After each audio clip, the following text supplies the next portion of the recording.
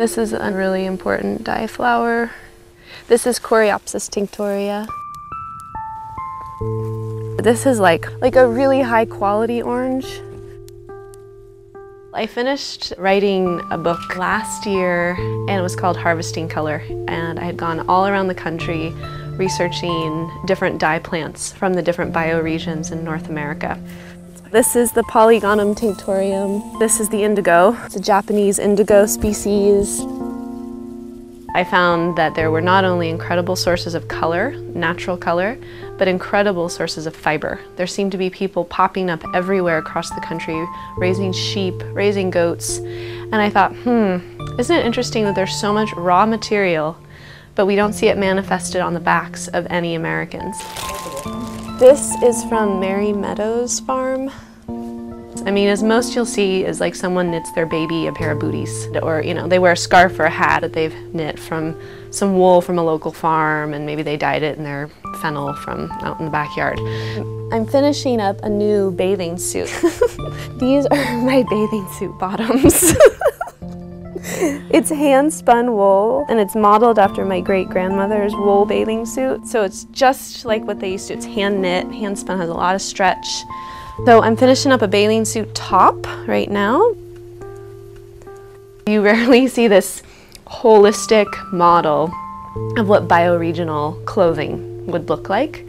So I kind of just thought, we need a working model. We need to see what it looks like. And I thought, well, really what I'm talking about here, it's very synonymous with watersheds and food sheds. This is a fiber shed. This is about me researching and defining the geography of the land in which I can procure all of the raw materials for my clothing, meaning all of the fibers and all of the colors would come from within 150 miles of my front door.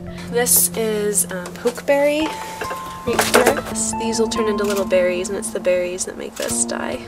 So I said, okay, we're just gonna make this happen, and if anything, I will sit at my loom and I will just weave clothes from my own hand-spun yarns. Well, that was not gonna happen unless I wanted to be clothed anytime in the next decade, just because of the amount of time everything took. B, it would have taken away opportunities for local artisans and farmers to really participate with me and engage with me. So one of the weavers took Sally's cottons and she wove it with some wool from one of the local farms that really only grows meat sheep. And this byproduct wool she took and she wove with the cotton. This is from sheep only about 20 miles away. Cotton, 90 miles. So this wardrobe is really about a collaboration between an individual local designer and an individual farmer. And their collaboration birthed each of these garments. These are the golden pants, I call them.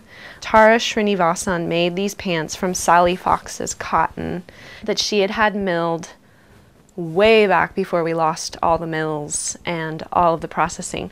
All of the fabric I'm wearing is from boxes that the farmer took out of her archives and said, I'd really like to see people make fabric again, but if I give this to you, will you make clothes out of it to show the world that we can do this ourselves again, that there's nothing new in what you're doing?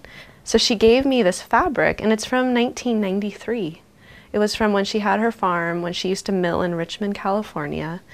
And all of this fabric is from vestiges of our manufacturing history that America somehow let go of because the profit margins weren't big enough. And this wardrobe, I started that pair of pants. I was wearing those pants, this shirt, which is a shirt that I just sewed for myself for 6 weeks. I just kept wearing the same thing over and over and over again. And I committed. I said, I'm not gonna wear clothes outside of this radius. Sometimes I would just be in my house without wearing anything while this one item of clothing was being washed in my bathtub. So slowly the wardrobe evolved. Then came this item. My good friend Monica hand knit this piece with Sally Fox's boucle buffalo brown cotton. So the farmer's Sally, the knitter's Monica. This is a 97-mile shirt. Another one of the first pieces that came out that kept me warm. This is alpaca. It's 100% alpaca. It got me through the winter, and then I met the animals. I went to the flock and I met the animals, Kachina, Blackberry, Celeste, all the alpaca who contributed to this. And they started nuzzling the clothes because they could smell themselves. And then this sweater. Every time I put this on, I think of this sheep was named Daisy, and Daisy's not living anymore. And the 96-year-old farmer who's still ranching, who owned Daisy, and who has contributed to the project so much. Her name is Jean Neer, and this is wool from her flock. And she's the oldest woman in the fiber shed. And then an 18-year-old designer, she's 19 now, she only had 3 skeins of yarn, which is a very little bit of yarn. Her challenge was to make me a sweater that I could wear in the springtime. And I dyed it in toyon, which is a native California plant. This is also Daisy. So we had the youngest designer working with the oldest farmer. So the age was 18 and 96. And that generational span is what created this, along with the yarn from Daisy. There's a lot of people in this closet. Oh yeah, here, can I show you the map? Oh my gosh. This one wardrobe that you're seeing, all those red dots are all the different skills, and all of the names are the people who came together to make one wardrobe. You can see there's fiber farmers, knitters, weavers, designers, seamstresses, felters, spinners, cotton farmer, natural dyers, mill owner. We have one mill. The mill is right here. It's the Yolo wool mill. That closet was made by these people, and it's a map of our region. This is where we are, right here. This is that wool I told you was byproduct wool. It's over here. It's the closest wool to me. The second closest wool source is this farm. This is how it works. The urban center, meaning this is the Bay Area, houses all of this creative talent. Before this project, none of these people were professional clothing designers. This is all a community that's been established in the last 10 months. This just shows you how many resources we have available to us in terms of getting our needs met. There's people available. It's this whole like no job thing, economic downfall. I just, like that, to me, that's just understandable that people feel that way, but it's also kind of short-sighted. I know that we're in the emotion of like feeling like things are falling apart, and I can totally understand that, and it's not that I haven't felt that way sometimes myself, but plants keep growing, sheep keep breeding. The world doesn't stop just because Wall Street lost a few points. And we need to value the fact that we have a life beyond these really kind of computerized economic structures. Now we have the opportunity to be like, well, they're not representing our numbers and our figures, and so let's just disconnect from the fear and start making the things we need, and who cares who's measuring us or who's telling us what our worth or value is. We'll just provide for one another.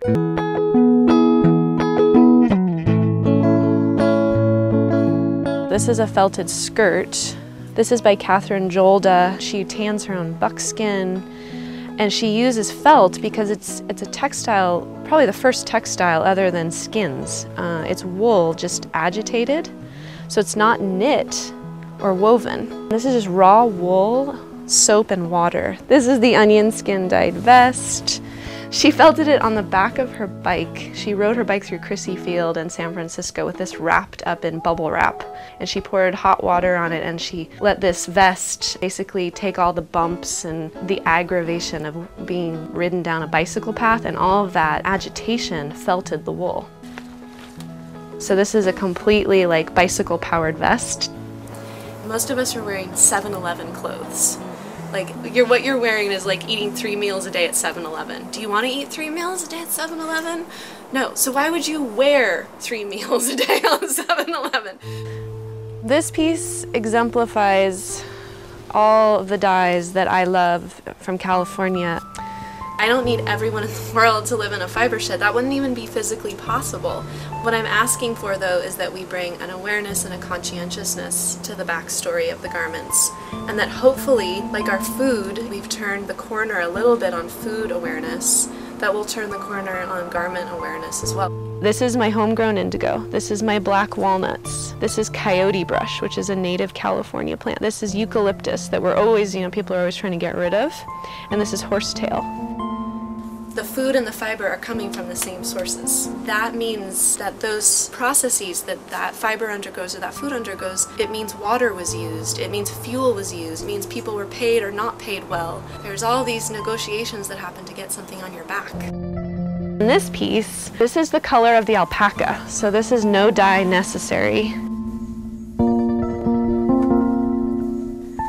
This piece, it's waterproof, so it was my raincoat because the water beads off of wool and alpaca.